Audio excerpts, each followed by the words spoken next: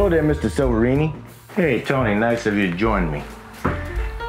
And the reason I called you here is because, well, you know, you're my employee and I gotta make sure you're safe out there, okay? I wanna know that you got protection. You mean like with the ladies?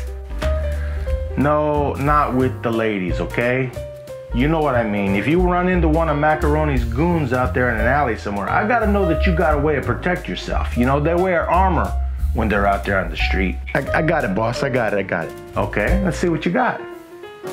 I got right here an 88 Magnum, custom made just for me. It shoots through armor, it shoots through the victim, shoots through walls, the tree outside. That's pretty impressive. Anyways, I'll put that thing away now, okay? That's what I wanted to know. I just wanted to know that you got protection so that when you're out there, you run across one of Macaroni's guys, you got a way to protect yourself, all right? All right.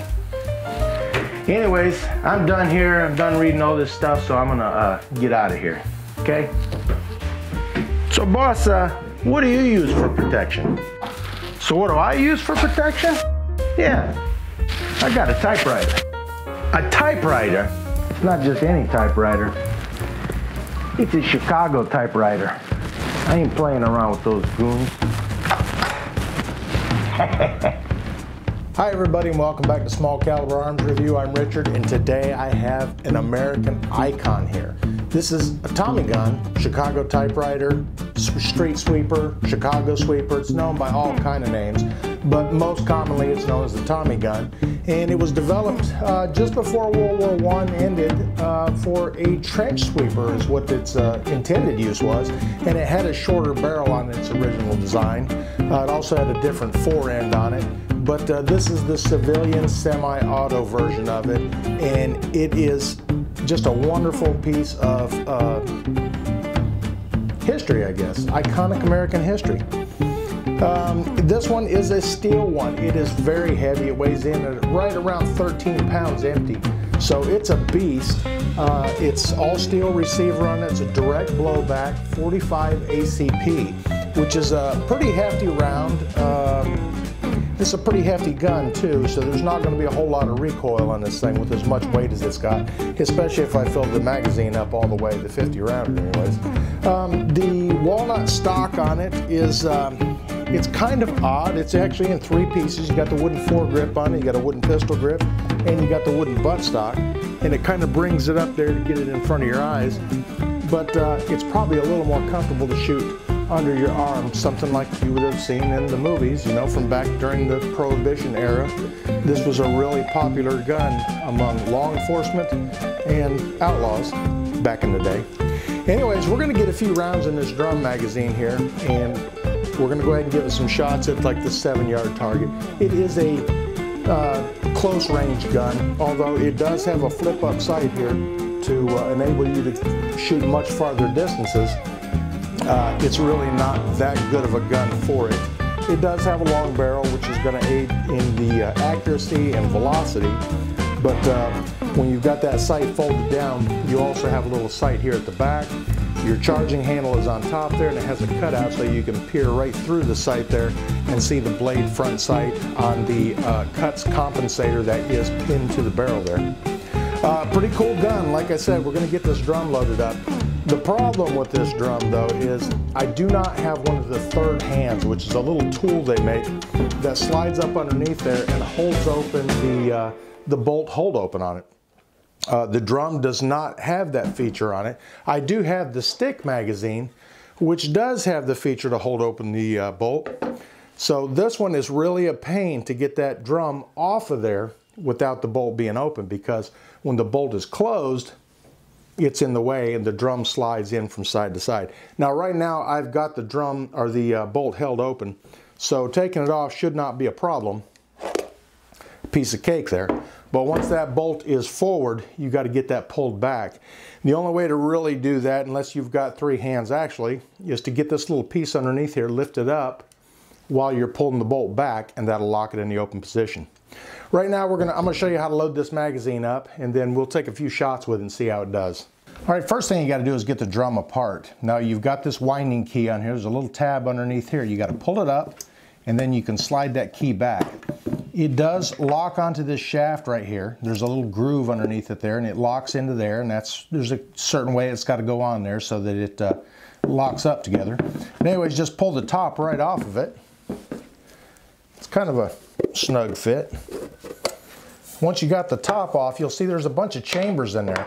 Now I'm only going to load a few rounds in this thing because really the drum magazine is kind of a pain. I don't need to fire a whole lot of rounds with it anyways. But what you do is you stack your rounds in there. There's little snail trails around there kind of that the rounds follow in. And each one of these sections here holds 10 rounds in it. So you get 5 in this one, and you'll get 5 right behind it. All right, now each one of these, not all of them. This one's gonna hold 10, this one's gonna hold 10, this one's gonna hold 10, this one's gonna hold 5, and then 5. There are places in there, but you don't put rounds there. You put the rounds, I'm sorry. Yeah, you put the rounds right there. Anyways, we're only gonna load like 20 rounds in this one. So I'll put 10 in the first 2. Now, one of the things the GIs didn't like about this is these things rattled when they were filled. There's nothing to really hold them tight. The stick magazines, they load just about like any other stick magazine out there. You just push it in and push it back. They are staggered in there. So you can see they kind of, you know, back and forth. Double stack magazine. And this is, I believe it's a 20 rounder. Somewhere around there. But anyways, we're going to get a few of them loaded up in here too. Now these won't rattle in there because the spring holds pretty tight on them. In the drum magazine, the tension is wound up on the spring there, and then it kind of holds them in there, but still they don't fit in there tight like they do in the stick magazine.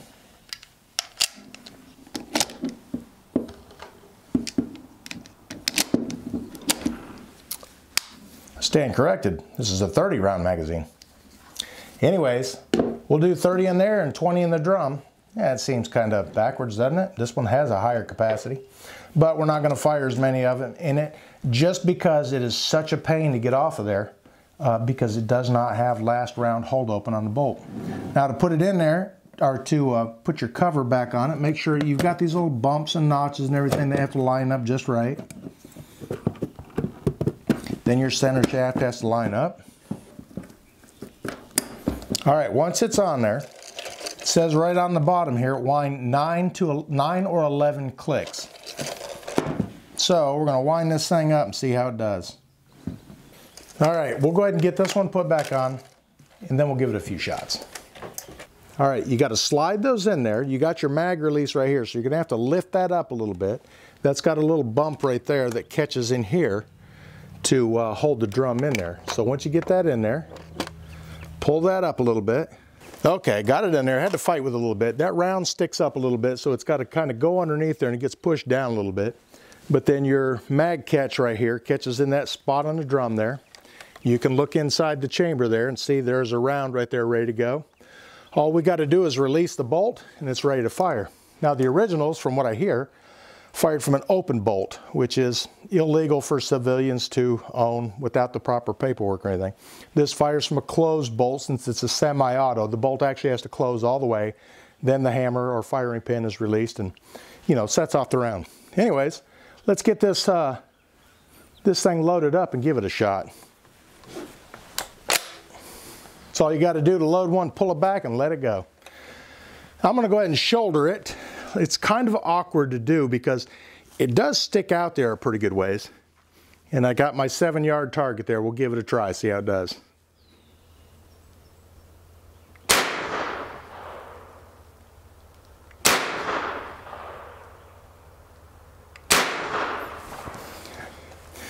All right, there's 3 shots. The safety's right here on the side. We'll go ahead and put it on safe. We'll go over there and take a look at those 3 shots. It's pretty close, but I want to show them to you anyways. Okay, there's my little 3-shot group. 1, 2, 3. 7 yards, pretty close, but still not bad at all. Now, it's really an awkward gun to hold because it is so heavy and it's so far out there. You'll feel it if you're not used to it anyways. And I'm really not used to holding one out like that. All right, now this is probably the only gun that is really acceptable to fire from the hip. because that's the way you usually see it in the movies anyways. Take it off safe and give it a few hip shots from here.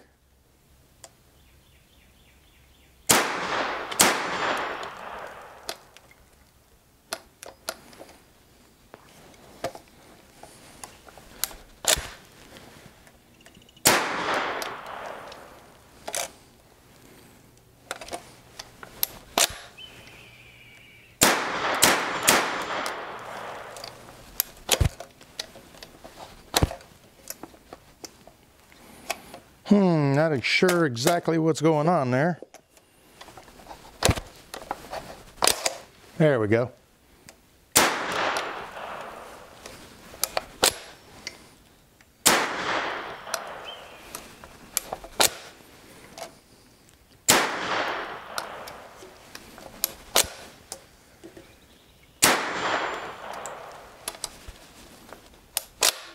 And a few feed issues there.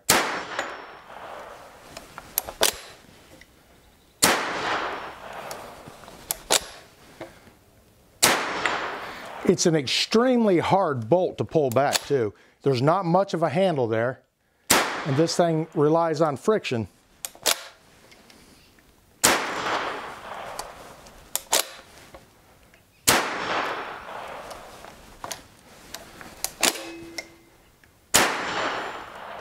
All right, that was the last round there. Now, like I said, it's not supposed to hold open, but for some reason it did, and I'm okay with that to take this thing off of here. That was pretty nice. The chamber is empty. Let's put the stick magazine on there.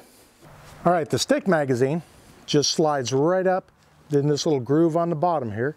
You've got the little piece on the rail right there, or on the magazine. And then you can see everything right in there. It is locked on there. Make sure your bolt or your magazine catch is catching there. And there's the stick magazine. Let's give that a try. Definitely a little less weight on it, but not quite as high a capacity. Let's see if we have any issues with this.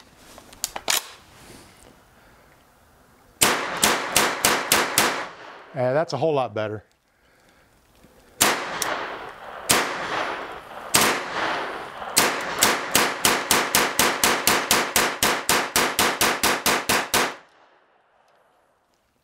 And there we went through the 30 rounds in that one pretty quick. I did manage to get a little bump out of it there. But anyways, taking this one off is a whole lot easier because you don't have to worry about the magazine, the bolt holding open, and it doesn't slide in sideways. It drops straight down from underneath it. Makes it a whole lot easier to do mag changes. All right, there's the 50 rounds I fired through the two magazines. I only put 20 in the drum magazine and then the 30 in the stick magazine. So my first 3 shots were right in here, so the rest of them were from the hip pretty much. And I mean, it's a pretty intuitive gun. Just about where you point it is where it's gonna go, especially at a close range there. So everything is pretty much right there in center mass. Got one in the throat there, but yeah, it's not too bad. And that's a hard hitting round. 45 ACP is a pretty heavy, you know, fat, slow bullet, but it does the job. And for what this gun was designed for was, you know, going in the trenches during the World Wars and, you know, clearing them out, sweeping them out, the trench broom. All right, guys, it's the Tommy gun. It's the Thompson 1927 A1. It's the civilian version of it. It is a direct blowback 45 ACP semi-automatic. It's a heavy gun, very heavy gun, and like I said, it's more comfortable to shoot down here from the hip than it is to shoulder this thing because it is so far out there. There's no adjustment on this stock either, and that much weight that far out, it'll take its toll on you after a while. But putting it right up underneath your shoulder there and holding on to it and doing its thing, it's pretty comfortable to shoot. This is not mine, this is a loaner. I'm not too sure I like the drum magazine on it. It's a little finicky, and like I said, I don't have that little third hand tool that goes into here, which makes it a lot easier to get your magazine off and on there because you've got to lock the bolt open. If you don't have it, it's really a pain to take that magazine off there. It really is. You can lock the bolt open by pulling it back, and right underneath there's a little tab that you can lift up, and that will lock the bolt open. It's pretty easy to take down too. We'll get this thing inside and I'll show you how it comes apart. I got to clean it up anyways. But it's a neat gun. It's an iconic gun. They've been around for, you know, almost 100 years now. Pretty close anyways. It's just a neat piece of machinery. I like it. I don't know that I like the 100 round or the 50 round or the 100 round. They do make a 100 round drum for it too. I don't know if I like that. I do like the stick magazine because, like I said, it's a lot easier to take this thing and, you know, shove it up in there. And to change it out, just take your thumb and release that magazine and pull it out, grab the next one and put it in there. I think most of the GIs, from what I've read, preferred the stick magazines too. They were easier to load. You didn't have to take anything apart, just feed your rounds right into it. They were easier to carry than the big old drum. You had to have a pouch or something for them to be carried in. They rattled a lot. They made a little bit of noise. Of course, if you're on the battlefield and you're going in sweeping out trenches, I don't think you're trying to sneak up on anybody. You're probably trying to get in there and get it cleared and, you know, move on. But it's a neat gun. They've been around forever, probably made most famous by, you know, the gangster movies during the Prohibition era. I mean, that's how they earned the name, the Chicago typewriter and stuff like that. Anyways, let's get this thing inside and we'll get it taken apart, get it cleaned up and everything, and I'll show you how that does. All right, we got the Tommy gun off the range down here on the gun bench, and the first thing you're going to want to do is make sure it's clear. There's no rounds in it anywhere, no magazine in it. The chamber is clear, and we're going to go ahead and pull the trigger. That goes ahead and releases the firing pin there. And then there's a button underneath the back here, right in the back. It's kind of difficult to get to. We got to get that button pushed up and then get this thing slid apart. Okay, so here's the button I'm talking about, right underneath there. It's kind of difficult to see and kind of difficult to get to, but you got to push that up. And once you've got that pushed up, then you can slide the lower part off of the upper. Now, as you slide it back, there's going to be a spot right about where your safety is that pin is going to want to drop down in there again. So we'll get it slid back right there. So what you're going to want to do is get a screwdriver and get it up underneath there, and you're going to be pushing up on the bottom of that pin there again. Doesn't take a lot of pressure, but you got to get it under there. And then once you've got it past that, it may want to catch again. There we go. Be careful with it, because that last little bit is where it's going to let loose at. All right, once you got them apart, you can get in here and clean this all out, and it's pretty dirty. We'll get this all cleaned up, wiped down, lubed up and everything, and then we'll get it put back together. But to take your bolt out, now you've got a pin on the back here, you got a button back there. This is that pin you had to push up to get the two pieces to slide apart. So what you got to do is you got to push this in. This is your guide rod, and your recoil spring is down inside there, and you got two recoil springs right there too that the bolt slides on those two rods there. But anyways, we'll get this pushed in and get this pulled up. Now that's kind of a pain to get a hold of too. You might want to get a screwdriver underneath it, and it does not, you don't want to put a lot of pressure on it, just enough to get it up there to get your fingers on it, because it's a little oily. It's kind of hard to grab a hold of. But once you got that up where you can grab it, it's got a little bit of pressure on it, not bad, but hang on to it and pull it all out together. You got the two springs on there. Those are your two rods there that your bolt rides on. This is where this pin, your guide rod, goes in. It locks in that groove right there. So we'll go ahead and get these all pulled out. Take your main spring out of there too. Just slide it out of that hole in the back where your recoil spring was. And then your bolt, you can pull your bolt all the way back. Now you've got your charging handle on there too, so it's got to come back and go through that hole right there. Once you've got that lined up, you can pull the whole thing out. There's your charging handle right there. And I tell you what, this charging handle is not the most comfortable thing to grab a hold of. It's got that slot cut in it there, so it kind of leaves a little bit of sharp edges there. When you get your hand on there to pull this back and you're pulling against those three springs, it gets a little tough. But anyways, it's easy to get in here and clean everything up. You can see there's a lot of carbon buildup there on the extractor and the bolt face and everything. Your firing pin is connected to this setup right here. There's where it comes through. And we'll get it all cleaned up and get it all put back together.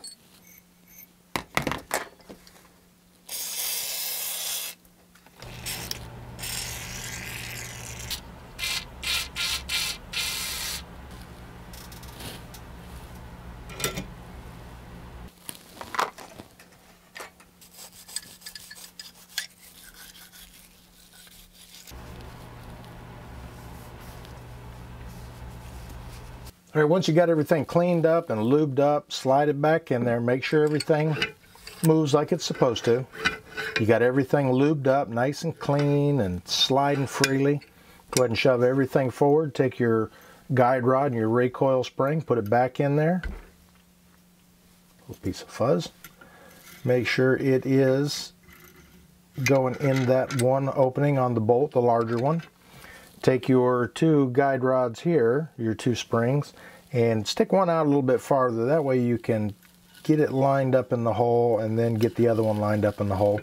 And be careful when you push these in there. You don't want to push and get your springs in a bind or anything. You want to, well, first thing you want to do is turn it the right way. That goes down because that has got to clip onto that, your bolt. So now, get one in there, then get your other one in there. And carefully push it back in there, and then you can get it started down behind there. You'll have to push that pin in, probably move your bolt a little bit, and drop it right in there. Now your recoil spring and guide rod won't come out because that piece has got it locked in there. And you should be able to, it's going to be a little tough, but make sure everything's in there locked in nice and tight.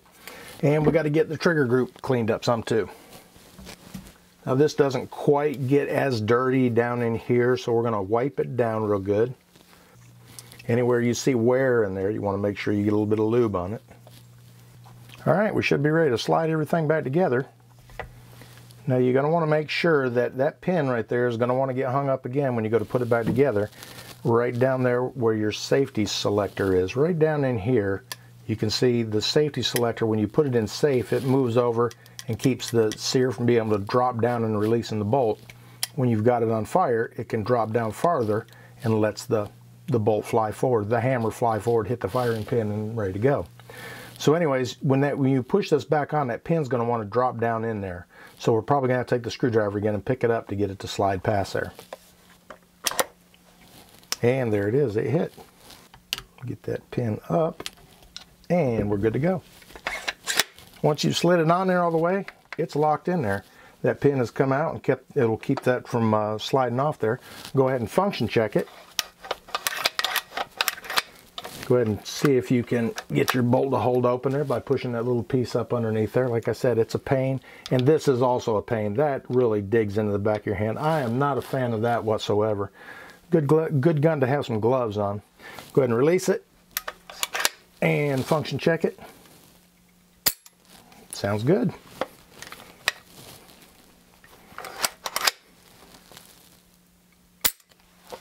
All right, should be good to go. We'll give it a light wipe down on the outside just to make sure it's got a little bit of oil to protect it, and everything should be good. All right, guys, that's it. That's the Thompson 1927 A1, or the Tommy gun. It's a pretty cool gun. It's an iconic gun. It's just, I mean, it brings back the gangster era, I guess. It doesn't necessarily have a practical purpose now. Like I said, it was designed to sweep trenches. It was called the trench broom by the creator. And it's a really neat gun. It's a really heavy gun, I can tell you that. And it's pretty involved when you go to clean this thing up. It takes a little bit of time. You're not just gonna, you know, wipe it down real quick and you're done. You need to get in there and get everything cleaned out. You want to protect it. I'm a fan of it. I'm not a fan of the drum magazine though. I don't like the way they go on. I do like the stake magazines, but it just doesn't look right without a drum magazine. I mean, you always seen in the gangster movies, they got this with the drum on there, and it's just cool. Anyways, thanks for taking a look at it with me, and I hope you enjoyed this episode. If you could, hit this button up here to subscribe, hit this button over here to check out some of my other videos, and thanks for watching Small Caliber Arms Review, you filthy animals.